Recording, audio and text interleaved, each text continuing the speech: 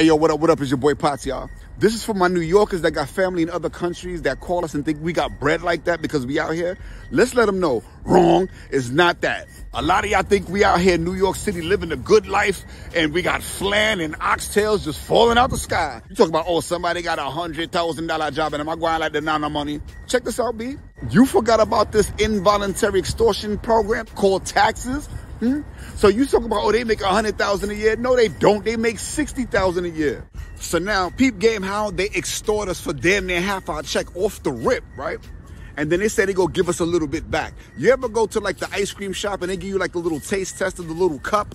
That's your tax return. And then you look at the jar and all the ice cream is what they actually took in the beginning. So now, after rent, light, phone, clothes, car note, at the end of every year, we all are only left with $7.14, y'all. Groceries is crazy out here. They got Lucy's eggs now they selling. You go on a hot date with your sugar dumpling for dinner.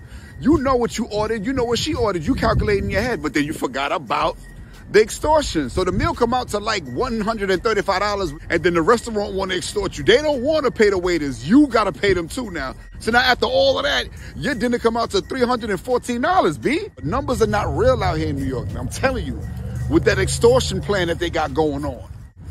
That's it.